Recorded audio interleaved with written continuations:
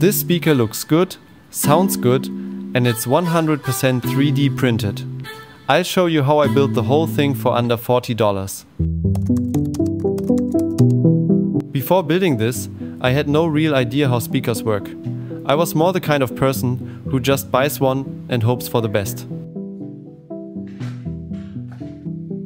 My goal wasn't just to make it functional, I wanted it to look clean and feel like something you'd actually want on your desk. So I started learning how speakers really work. It's simple in theory. A coil moves a cone, and that movement pushes air. But a speaker on its own is almost silent. It's the resonance that turns motion into sound.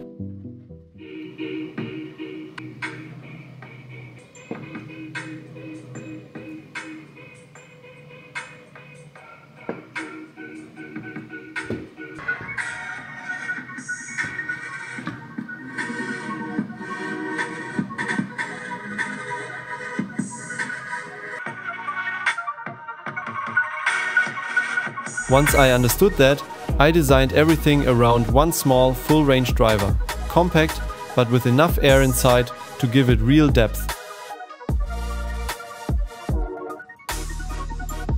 For this speaker, I focused on three things: clean design, solid sound, and a build that's easy to put together.